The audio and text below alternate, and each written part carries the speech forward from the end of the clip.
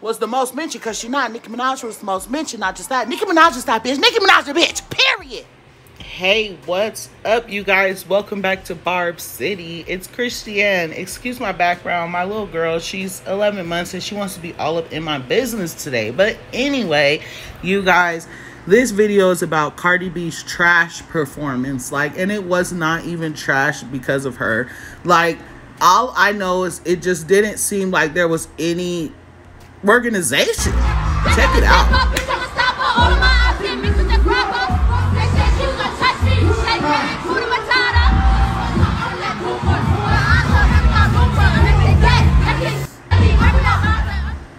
So you guys, they were literally stepping all over each other, pushing each other, punching each other in the eyes, elbow each other, giving black eyes. You guys, I just couldn't believe what I was seeing. Dougie B was being too touchy-feely for me, but I do believe he was lit. He was having a good time. He was probably off of one of them beams, allegedly, because it was giving beam energy, okay? That's all I'm going to say. But you guys, Cardi B and her wide steps, girl, just step small. You gangsta walking on me. Girl, it was a hot mess. That's all I could say. Cardi B looked bomb as hell with her long hair that she copies from Nicki Minaj. I'm just saying.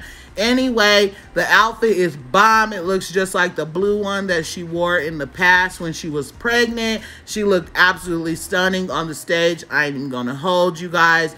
But as far as the actual performance, you guys, it was trash. I don't know what was going on with slapping each other, beating each other up. They wasn't crunk dancing, but it looked like it.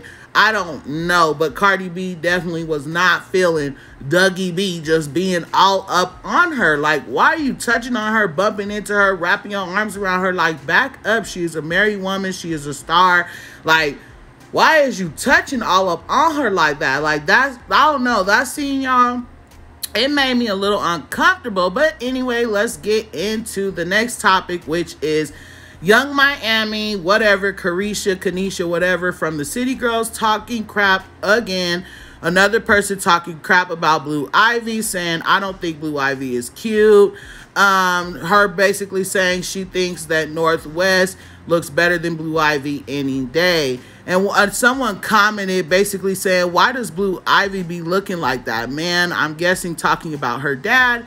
And Young Miami responded saying, like a mean-ass little boy. You guys, now I'm not a huge fan of the City Girls. They are really cool, but you guys, come on, this is a black woman and you're putting down a little black little girl. How sad comparing her to a mixed girl. That happens so often, and it's so sad and disgusting and degrading for a lost soul to be doing this. On to Lizzo, you guys. Everybody just be on Lizzo's top. I'm not a huge fan of Lizzo just because I don't know a lot about her. I don't really listen to her music, but I do, enjoy the things that I do come across about Lizzo.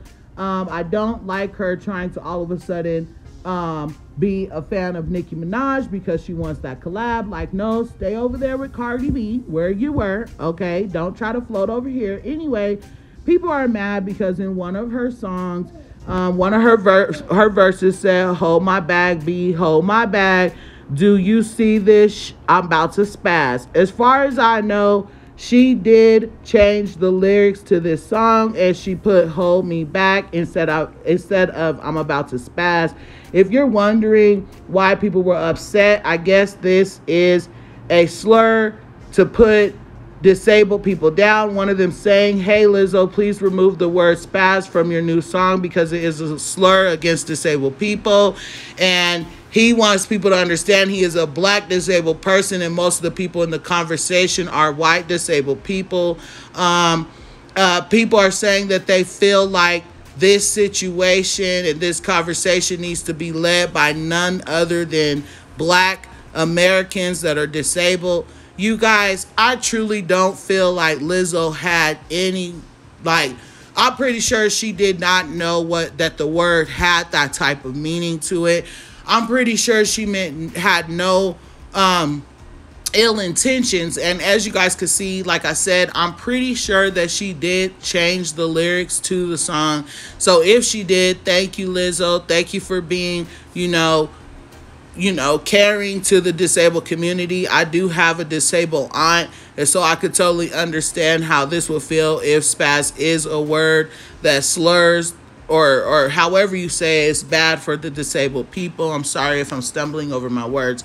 But like I said, I don't feel like Lizzo had any ill intentions, and I'm happy for her taking a bigger step in her personality and changing the lyrics of the song without even addressing the situation. You guys, please like, comment to my video, have a conversation with me, and please subscribe, you guys. Thank you.